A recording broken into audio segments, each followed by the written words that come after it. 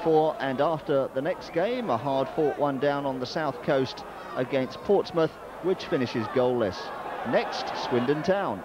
Back up again, and a chance here for the first strike of the match as Teddy Sheringham lines up to have a crack, bends that round. Oh, that's a fine shot, and it's well held by Fraser Digby. On ball from Hazard for White to chase. Oh, the mistake here sets White away. Shearer belting into the middle, and White goes by himself. And a lead off there for Millwall. Paul Stevenson now. Goodman chasing, the ball played over the defender. Goodman carrying on past Gittins, a chance here. Oh, that's brilliant by Goodman. Just past the far post.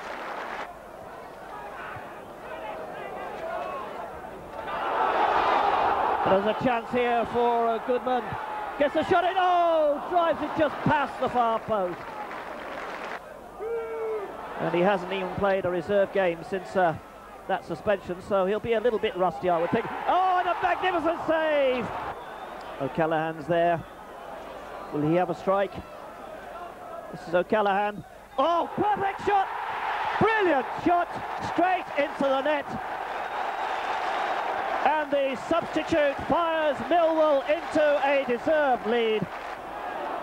That's a good ball too. This is Alex Ray into the box. Sheringham's in the middle, but he can't get it across. A chance for Goodman. Oh, and it's over the top. Goodman still going. Gittins getting in there. This is Ray. Ray tries a shot. Oh, and that wasn't far away. And a useful win against a team very much on the fringe as promotion contenders.